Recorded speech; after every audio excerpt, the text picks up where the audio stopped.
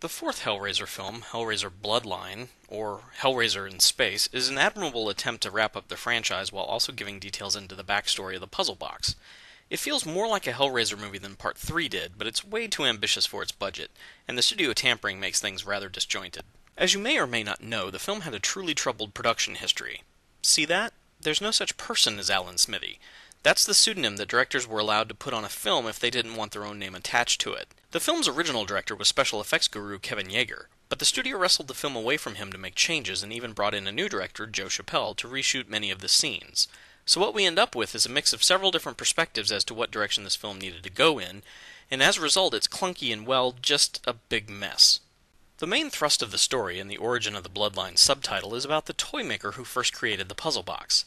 His descendants are shown through time to also be influenced by the puzzle box, and since they had the knowledge to invent it, they also had the knowledge to construct something to defeat it.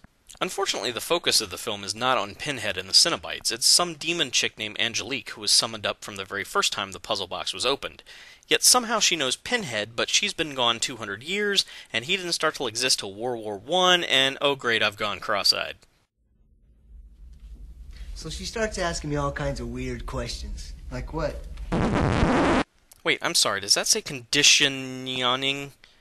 That's not a word! How did two directors and a studio, somehow so obsessed with making this movie the best it could be, leave that in the movie? Hellraiser was the first horror franchise to jump into space, an idea that I don't really mind. By jumping way into the future, you can still effectively end your series without ending the franchise. The story can have a definitive ending, as it does here, but you can still have plenty of room to go back and tell untold stories that happened before this quote-unquote future. It's genius, actually.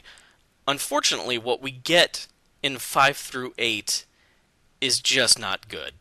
Stay tuned and you'll find out what I'm talking about. I'm Chuck Dowling and I'm attempting to watch and review 31 horror movies this October.